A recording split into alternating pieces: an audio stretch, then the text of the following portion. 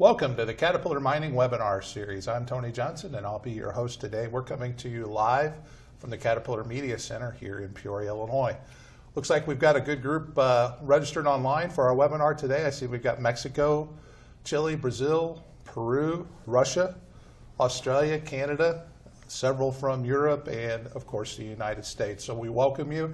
We welcome our miners, our dealers, our Caterpillar employees, students, and anyone else from the industry that's with us today. Today we're going to talk trucks. That's a pretty broad topic, but we've got the right group here to do that. I'd like to introduce our panel today. I'm John Engel. I'm the Product Performance Manager for the large mining trucks out of Decatur, Illinois. I've been in mining about 35 years and with CAT for 30 years. Yeah, John spent a lot of his time in mining. I know I've worked with him a lot, really from the economic and performance modeling side, but now in the product group and the product design. So John's seen really kind of the very introduction of CAT trucks. You've kind of lived it all, haven't you? Yeah. You have. Cameron. Cameron McGovern. I've got about 20 years with Caterpillar and about 8 years before that with several dealers around the world. All of my time has been in mining and all of it in product support. So I'm a product support manager. I have a group of guys that support one of our major regions in the site performance manager area, and most of my experience has been based on sites looking at performance and improving performance of our large fleets through continuous improvement, best practices, maintenance and repair processes. Yeah, and that's really a unique skill set that Cameron has. In fact, I think one of the advents we've seen in trucks is the focus on it. Used to be you just delivered the trucks and kind of the miners would take care of it, but more and more we're being involved between Caterpillar and the dealers with what is the actual performance on site. John? Yeah, John DeSellum. I'm the Global Commercial Manager for CAT Command, which is really our autonomous technologies for mining.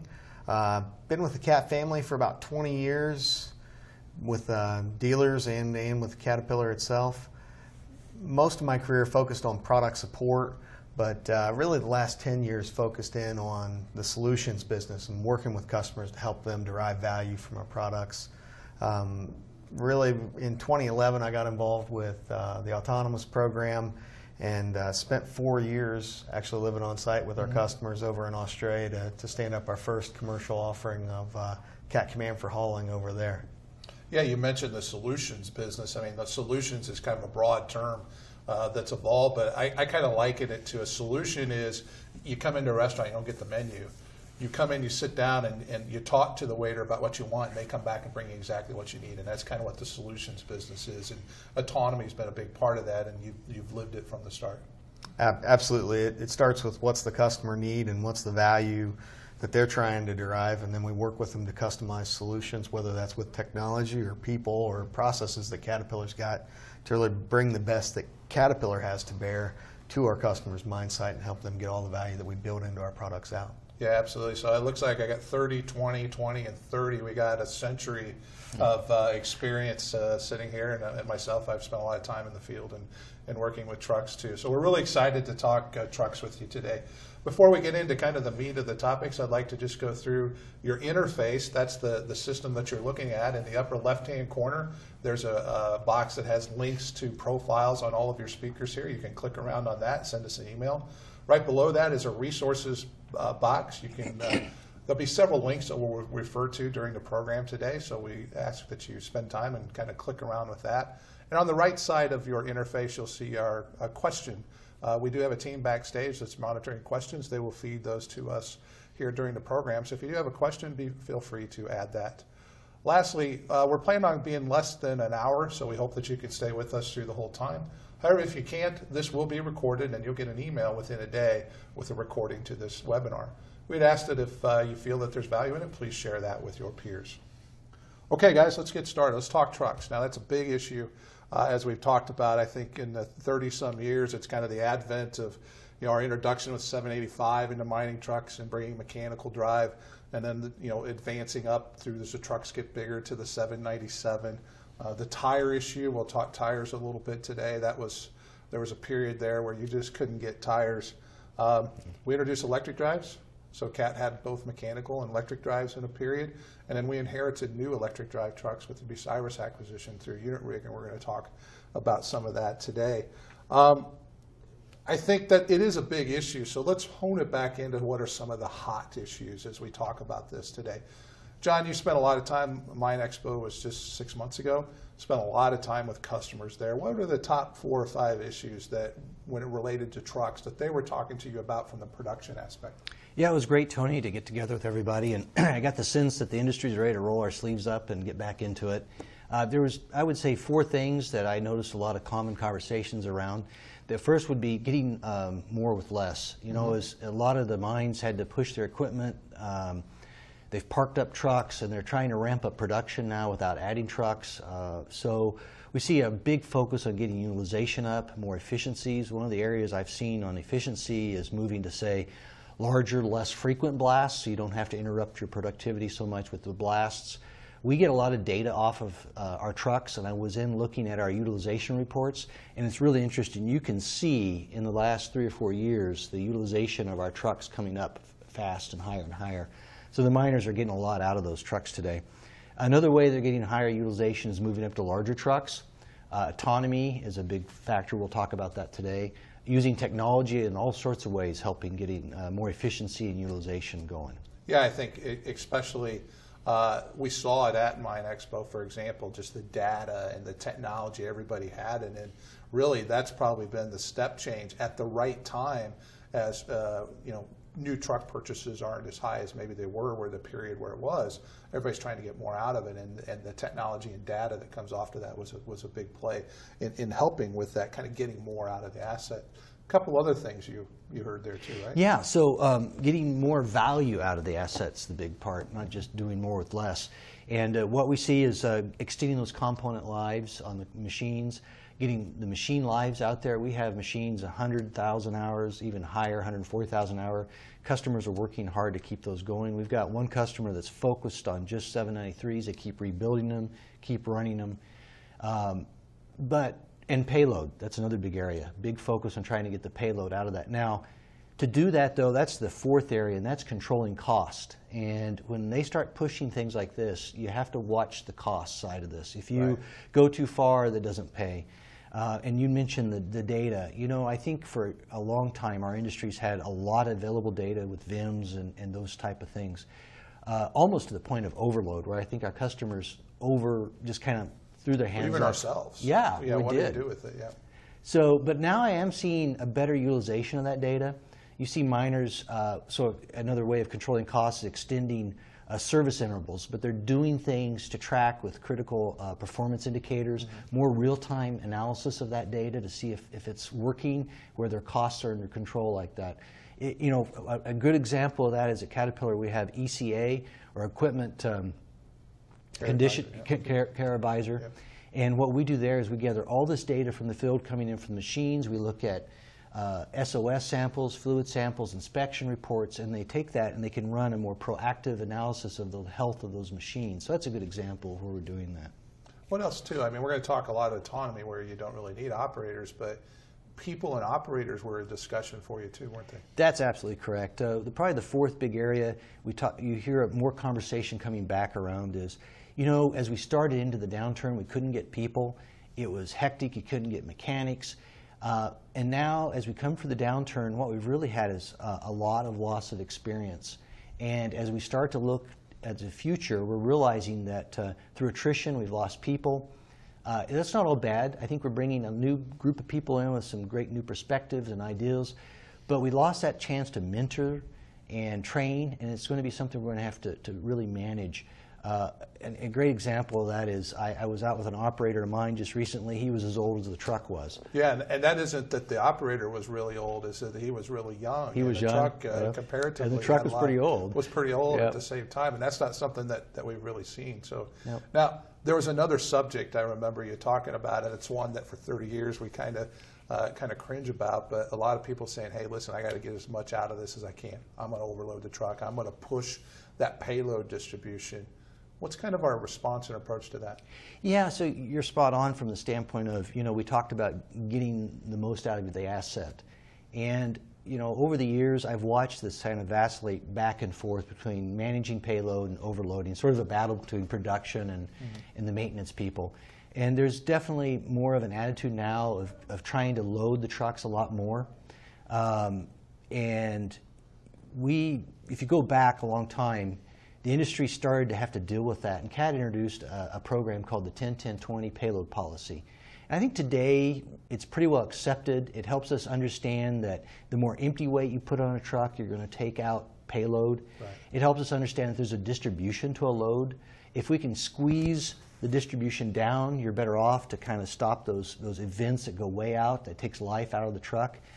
The industry's accepted that about 120% of the rated payload is a good safety target to hold back from. That's where the manufacturers, Caterpillar, other people, have really said, here's the test point for brake and steering and standards.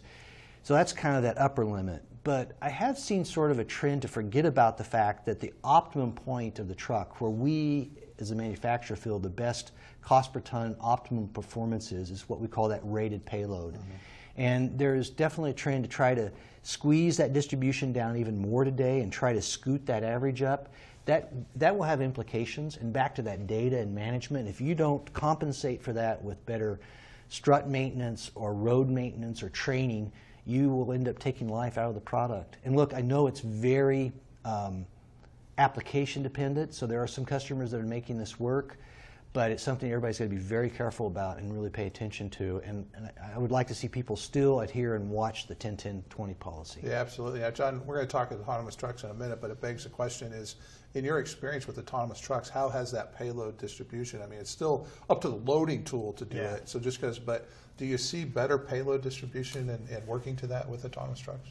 So I think we've seen some of the same challenges. Certainly, we've taken out some of the variables with it, where we've got a consistent operator with autonomy, and that adds more to where you can go ahead and then look at the data and say, okay, what's really in here and what's out. But all the same things that we've been talking about. I mean, you got to go ahead and still. You got to make sure your roads are in the right condition, that you're keeping your struts charged optimally, and really making sure that that's balanced for that truck and its empty weight as it sits. To really go ahead and be able to get that, because with autonomy, because we don't have a lot of the lunch breaks and things like that, we actually find we go ahead and we run into tire heat issues because of the amount of time that we're running. Right. So we've really had to take a really close look at payload specifically, and helping customers to really optimize not just overall their targets and are they adhering to them, but really load placement and centering in the tray to go ahead and keep that there, and back to strut maintenance. I mean, that's absolutely critical, so that we can balance that load across all 6 tires of the truck and really keep that working well. But we've gotten some really great data back with autonomy, that by taking some of those variables out and all the great data that we get off of VIMs and everything, that now we're looking at, and we can go ahead and maybe make a more unbiased decision, right? I think it gives credibility to what John was talking about, because in the autonomous world, you're looking for optimum every time. Yeah. Right? So it puts credibility to what John's saying, is when we get to that optimum, we're seeing those issues like that. Well, that's right. I mean, it's about the consistency, and it starts with the consistency of that payload.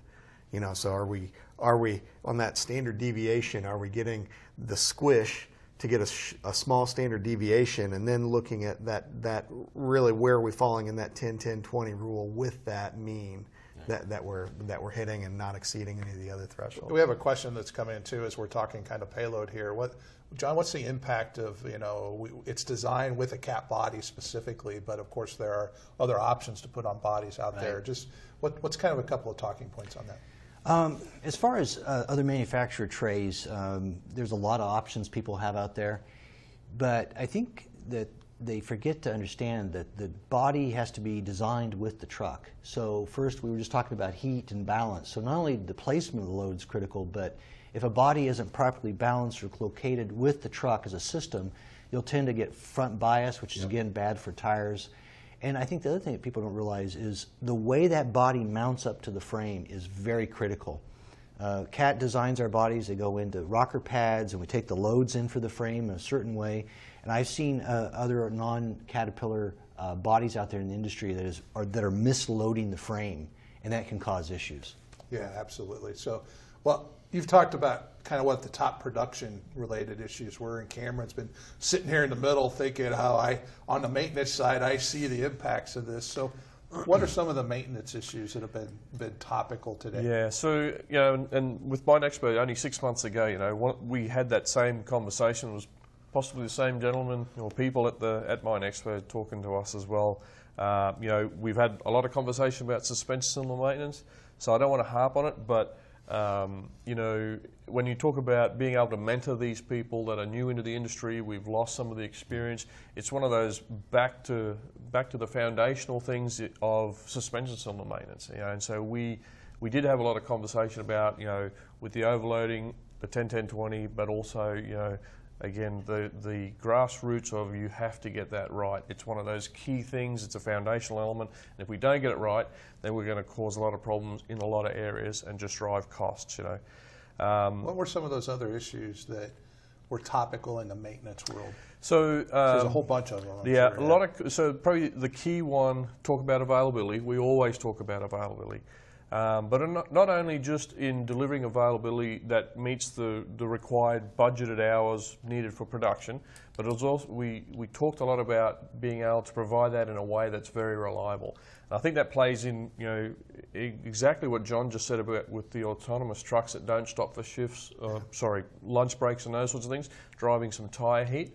It's the same way. We want to be able to develop processes and procedures that we can ensure that the truck is reliable when it goes to work, because nothing interrupts production like having frequent stoppages. So it's critical to deliver a high availability, but also a high mean time between stoppage, or an MTBS, which is one of those performance metrics that we use to monitor fleet performance. Some of the other things was on our key maintenance and repair processes. You know, some customers and dealers were talking about optimizing PMs, setting up dedicated PM bays with dedicated people and tooling and those sorts of things. And we talked a lot about we have to maintain a balance between, you can't just do one thing very well. If you do a PM very well, but you fall down in some of the other areas with inspections and condition monitoring and planning and scheduling, you will not get the value out of dedicating a bay, spending all the money, training people and those sorts of things. So you have to do it in a balance. We talked about doing things like utilising windows of opportunity during a fuelage stop, doing pre-PM inspections, daily inspections and those sorts of things, allowing the planning and scheduling department to ensure that you get the right parts, you get the right tooling, people, and anything additional that you need. And then at that PM stoppage, you have the time, it's planned and scheduled, and you make that repair. You know, it's a proactive repair. You know, we touched on that as well. We know it drives costs if you have a repair after failure type of result. And the industry talks about, you know, it's 7 or 8 times more as expensive to repair after failure than before failure. And I think there's plenty of examples where a leaking hose or a rubbed hose can cause a component failure or something like that. That's an easy example. But you know, again, it's all about driving reliability, delivering that availability, and all of those maintenance and repair processes have to be done together. Yeah, I think the other thing that we're seeing, at least from the manufacturer side, is the demand for components, right? And the really need, and part of your process is to plan those components, especially as we start ramping up. We had a webinar a couple of months ago. Tim Siekman was here.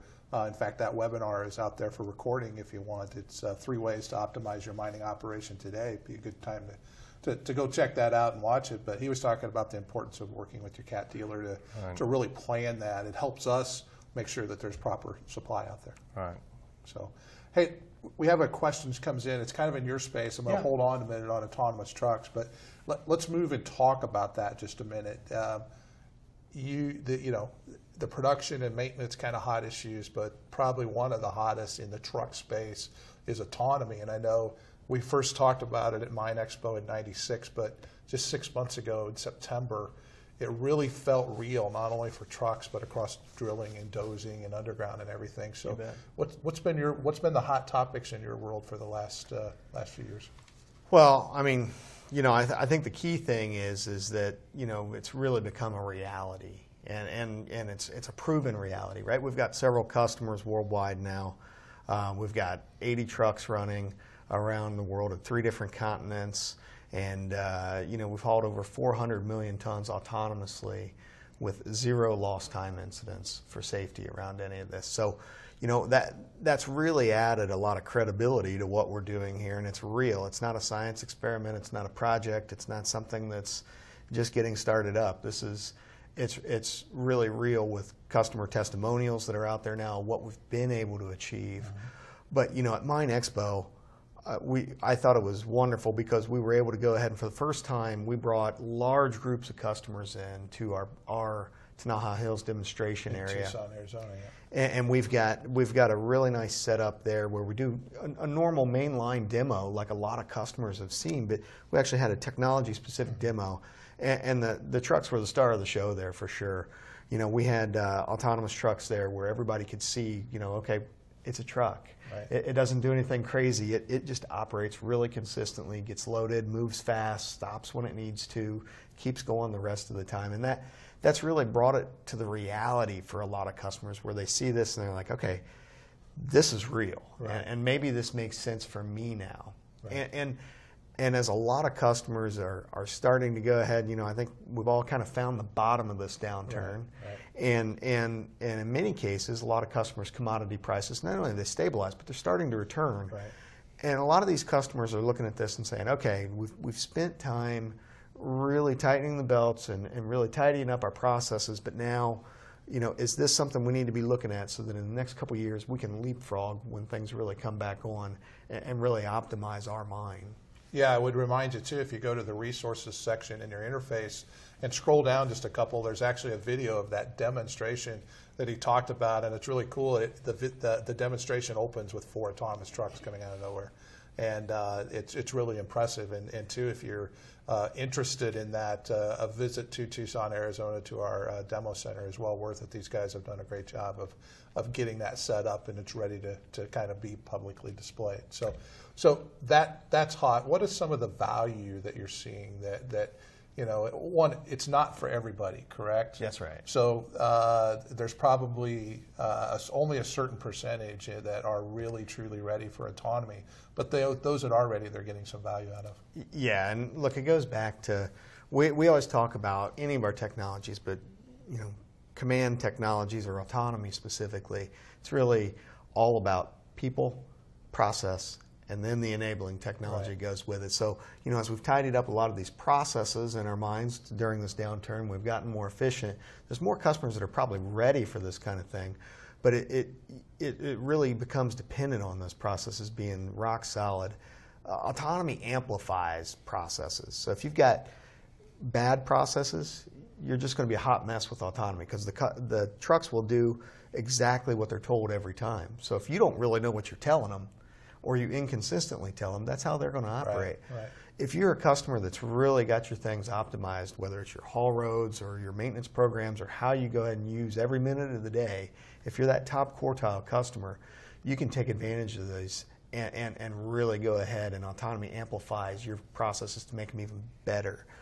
As far as where are we really targeting with this, we've architected the system from day one to really focus in on our larger mine sites where the greatest value is going to be at for customers. So there's 3 main value drivers that customers have seen, and that we've repeatedly shown. It's really around your people costs. The next one is, and that's all in, right? So larger sites have more people. Right. You got to have 4.5 people or so per truck to fly in, fly out versus drive in. Absolutely, and a lot of the drive-in places as well. You've got a domicile workforce that you're not paying for food and flights, as as FIFO would be, but also you'd have typically you've got a lower cost of that labor because you're not asking people to leave their families day in and day out. So people cost is the first one. The second one really goes back to John talking about doing more with less. And it's about that utilization. Now, obviously, with autonomy, we're going to reduce time. We're going to get more time out of the day. And we've typically seen 10% or more improvement in utilization of availability. And that's from, no lunch breaks, no smoke breaks, no shift change. We see, and some of that also comes out in that while we don't have a shift change and that obvious downtime, we no longer have that bunching and everything else that goes along with that because it's constant flow across the shift. the third piece is really the productivity. And the productivity, I'm talking about in-cycle productivity where, we're able to go ahead and do repeatable fast exchanges at the shovel. Whereas operator to operator in a manned world, you may have one operator that exchanges at the digger really well and spots in perfect, and the next guy, he might not have the same skill set due to this, we're changing the skill set of the operators with newer people coming on. And autonomy is able to do that consistently every time, and we get a really nice consistent exchange, in the 30-second range if we got a good setup.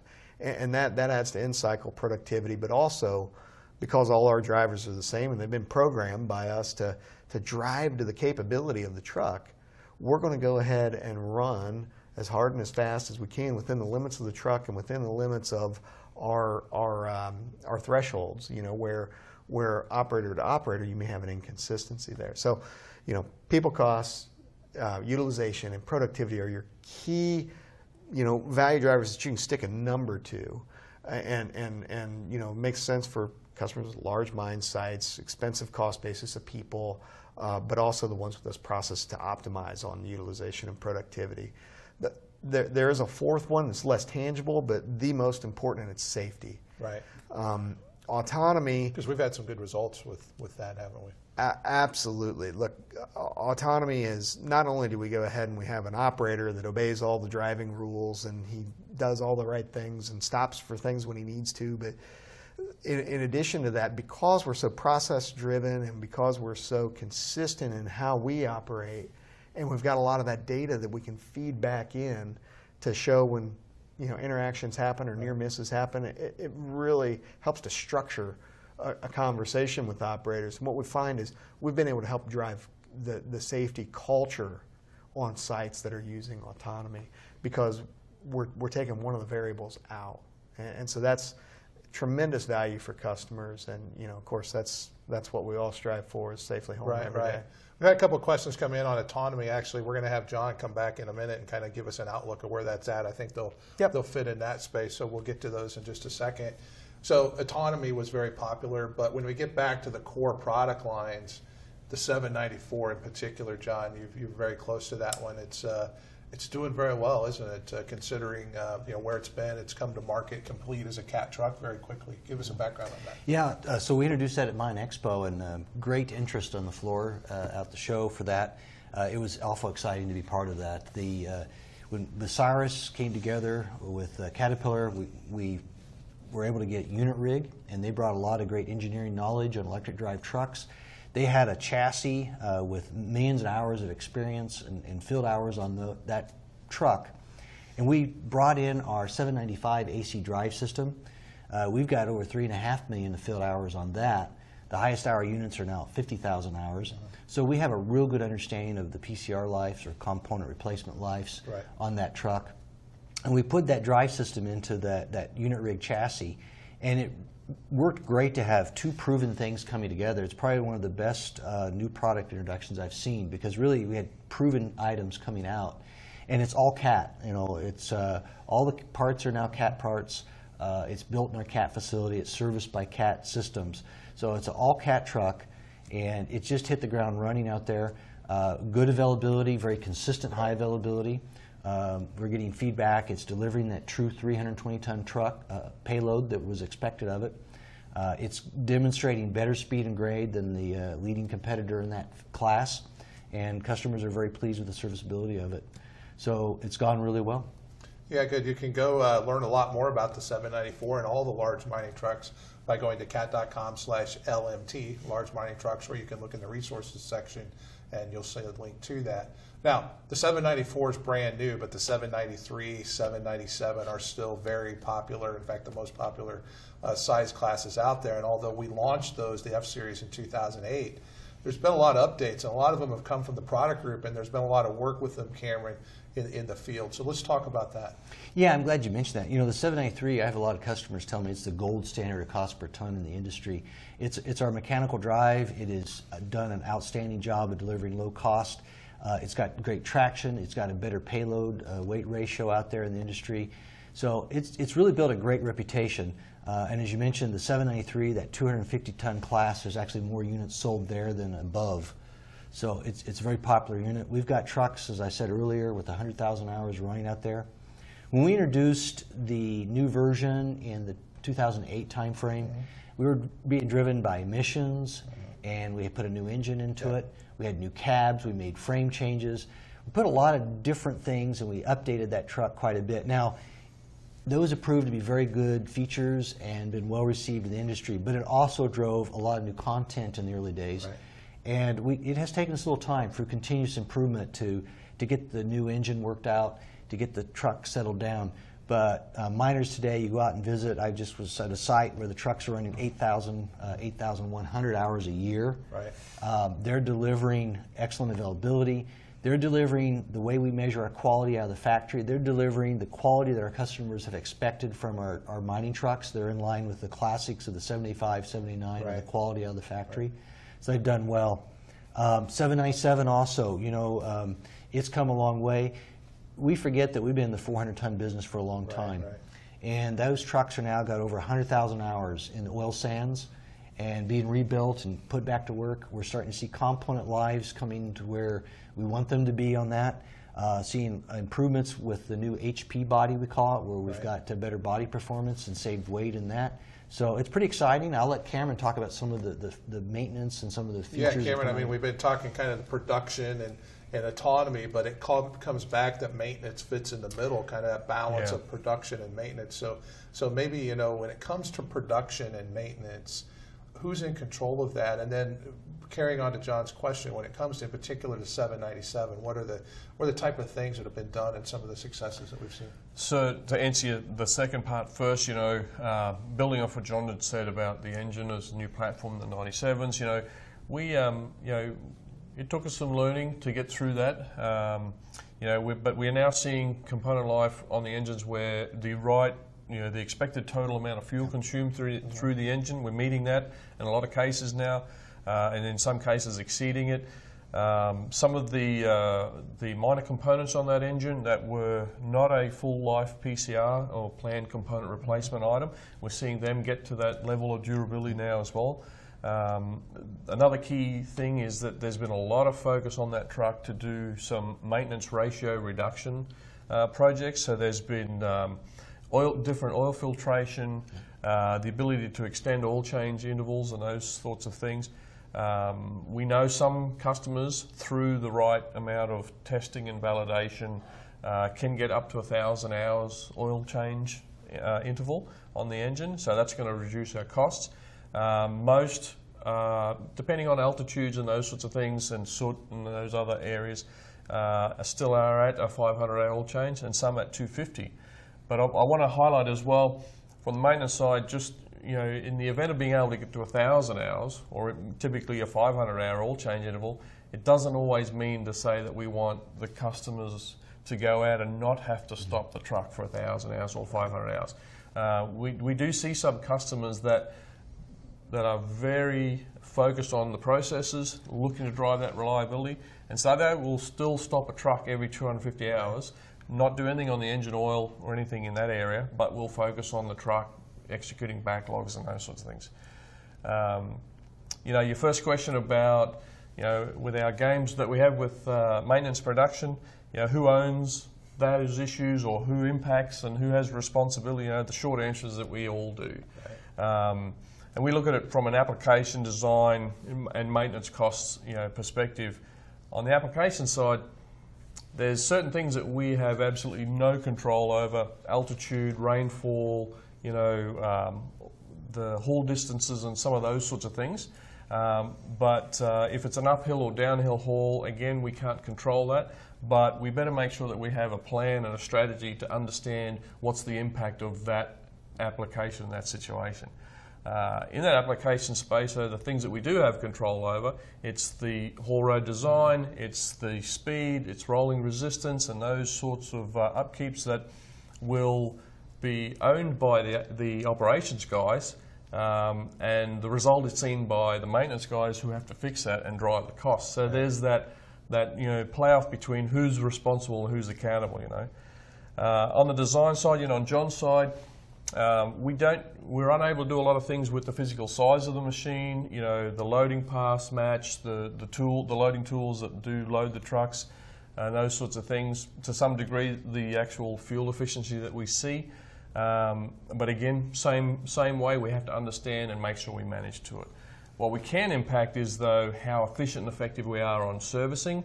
You know, if we upsize a fleet of trucks at a particular mine site, we need to make sure that we now have the right all handling equipment, tooling, PM bay, you know, equipment, and those sorts of things that, again, we're going to develop or deliver both processes and the results that are required. You know, on the cost side of things, all of those things play back into the costs, and the maintenance guys have the end result of having to do a lot of those things.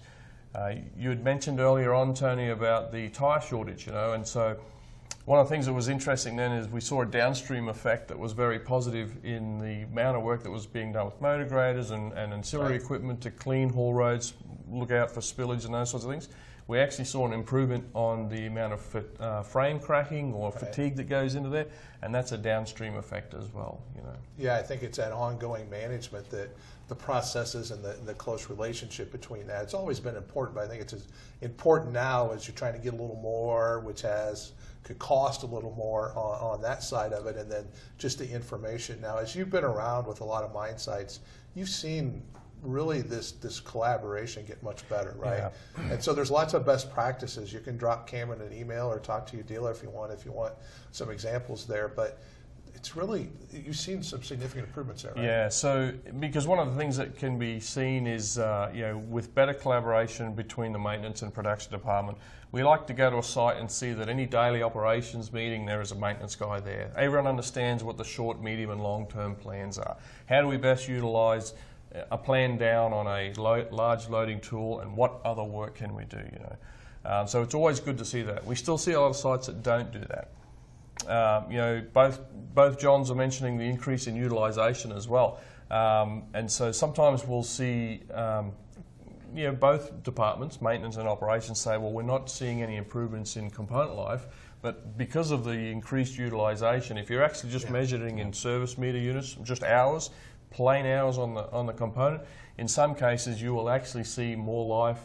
You've actually gained more life through the utilisation, but you've actually moved a lot more material as well. So some of those things where we work together, understand each other's goals, ensure that we've got strategies and things to mitigate and manage any of the risks. So that's really key. Well, great. We've got about 5 or 10 minutes left in our planned program here. I think we had a couple of questions that came in, so maybe we'll transition it to the command or the autonomous space, I think, before we get to the questions. So the 793 has been key in autonomy, right? Absolutely. And it's kind of the heart, but there's a couple of other trucks that you were going to expand that to, correct? Yeah, so the 793F has been our flagship model for autonomy, you know, from day one. We offered that originally from the factory with autonomy options on it, and then also field retrofit kits immediately for the field, so that, you know, customers had that flexibility to go ahead and take an existing fleet and add on to it with autonomy by using the fleet that they've got. You know, later this year we'll be releasing the 797F command, so we'll have that ability to go ahead and run that autonomously as well, and that's going to be a field retrofit kit for the 797F. And you know, again, back to this idea, do more with less. Customers have got, you know, trucks today that have got a lot of life left in them if we maintain them right, and so we think that's really the approach to take, is be able to take your existing fleet, and it doesn't matter your 793Fs and the 797F, any of them that are Fs with 93 and 97 can be converted to autonomy. It's not a special thing to do that. So you're going to go down smaller too, right? We are. So the next one on the docket is the 789D. We got a lot of customers that might have a mixed fleet, right? They may have some 789s that are used more in some small working areas or in pre-stripped, things like that, where they use the 93s and the 97s to do the bulk earthworks or bulk earth moving at that point. So the 789D we're going to be releasing autonomously as well, field retrofit kits primarily, because again, existing base of trucks out there. So, and then of course we've announced that we're also going ahead and, you know, we've designed a great autonomous system. We've invested a lot of money in it and really made you know, the premier system for the market on how to operate with autonomy. And we're going to be applying that to competitive units, specifically the Komatsu 930. You know, a lot of customers, again, they might have a fleet of 93s and 97s, and they might have some 930s there too. In previous years, it was, well, what do? I can't go to autonomy without buying all new trucks. And you know, customers may just not be at that decision point for that, but we don't want to preclude them from being able to move into the autonomous space. So we'll be offering a kit for the 930s for that kind of an application of mixed fleets for customers and helping them to utilize the base that they've got installed already. I think one of the questions that came in was, well, okay, GE would need cabs on autonomous trucks, right? And we know why that discussion came into play, but I think our strategy has been right now to go more to the retrofit, right? Because of all those fleets out there that are capable of doing that. Well, it's not just that, Tony. It's, you know, again, I go back to people, process, technology. The technology works. That's the easy part, but the people and processes, you know how it is trying to change people's behavior, right? It's hard. And the thing is that today, you know, for example, when we want to take a truck in for maintenance, everybody always asks me, well, how do you take an autonomous truck in for maintenance? And my answer is, well, you don't. Right. You go ahead and you do a mode change on it to make it a man truck, and then you apply all of your maintenance practices you do today in the man world, just like you would. Right. So it helps that change management on a site. It helps you to focus on get the productivity, get the utilization, get this implemented, and have all of your existing processes that you've got for a lot of these things like maintenance to just occur like they do today. You know, we've had a lot of conversation about, you know, do we go to a cabless truck, and certainly we're looking into that. Right. But to be honest, even if we had it today, there are so few customers that are truly ready for that step change. Absolutely. It's all about the change management. And you know, as silly as it sounds, people still get nervous about it, right? It's, well, will the truck stop? Will the truck do this? Will the truck do that? And that cab being on there and being able to take control of that as you would any other 793 adds a lot to that. Now, yeah, the future, you know, I think, you know, there's going to come a time and place where that makes all the sense in the world, but we got to get past these people and process challenges really first to make sure that all sites are able to extract that value, because we can make lots of cool widgets. Right. But if the customer can't extract the value out of it, why are we doing it? Yeah, but a lot of discussions too, and we mentioned the demo center in Tucson again. Yeah. I mean, it's just amazing the types of visits that you had. I know you've got some programs coming up where you're actually doing more scheduled demonstrations of that, and a lot of them are one-on-one type of thing. So, you know, talk to your CAT dealer or get with your CAT rep if you're serious about that. So, guys, we're kind of right up against our time. John, another question that came in, we didn't talk about the 795. What's the status of 795? Yeah, you know, I did mention it as far as we've utilized that drivetrain. It's been well received in the industry. I would have to say the 360-ton market isn't probably as popular as the 400 and the 320, but it's doing well. It's definitely got a strong following, and it continues to be a great truck in our lineup. Great, great. Well, guys, we're right up at our time. We want to make sure we let everybody get back to their work. Some of them have their day ahead of them, and some of them obviously are at the end of their day, so we'd like to let them get going. I think just kind of some final comments. We'll start, John, with you. Well, I would just say that Caterpillar machines, our dealers, and our products are probably the best position to help miners get the most out of their current assets, be it more hours out of the life of those products, more hours per year, at lower cost. Yeah, we spent a lot of focus on trucks too. I mean, not only you mentioned the 794, but the updates on the 793, 797. It's an ongoing. So you may have a perception of what it is today, but it's not going to. You know, it's always getting better. That's the thing that we've always noticed. So, Cameron, from your perspective. Yeah, at a lower level, you know, we would need to drive for that availability always, but we also need to drive for that reliable delivery of availability. At a little higher level, you know, we still want to make sure that we see that teamwork and that mutual success between the production and maintenance departments, and you know, to be able to be successful in providing that right availability and manage costs, we have to work together. So yeah, absolutely, John. Yeah, look, for me, I think we're all talking about a lot of the same things, but you know, specific, I do a lot of work with customers around technology, obviously, and you know, I think every customer really needs to look at what whether it's with autonomy or anything to try and do, what business problem are we trying to solve? What are we trying to affect by applying autonomy or another technology or practice? What are we really trying to fix, and what's the value we're going to get out of it? Right. And you got to start with that to really understand where are we going. And so it's all about the value and where you're going to go with that, not just applying a technology or a process to something. Do it with purpose. Well, gentlemen, very, very informative. Thanks for your time today. And again, thanks for those out there that have joined us for this live Cat Mining webinar series. A couple of final reminders before we sign off with you today. First off, if you want to send a note to these guys, you can look at the contact section in the upper left, and the webinar will stay live for just a little bit, so you can do that. But also go down to the resources section. There's a subscribe or a sign up. It should be the very first link there. I would like everybody right now, if you have not already signed up to receive ongoing communications from Caterpillar, I would suggest you do that right now. And one of the communications you'll get are reminders of upcoming webinars like this one. Our next webinar series is going to be live from Nashville, Tennessee. We've been talking trucks.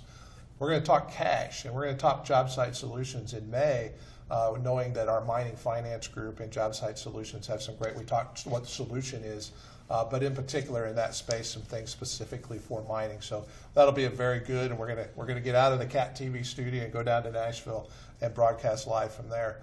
I would also, too, if you go to cat.com/mining webinars, we have recordings of all of our webinars. There were several in the technology space that we've done last year.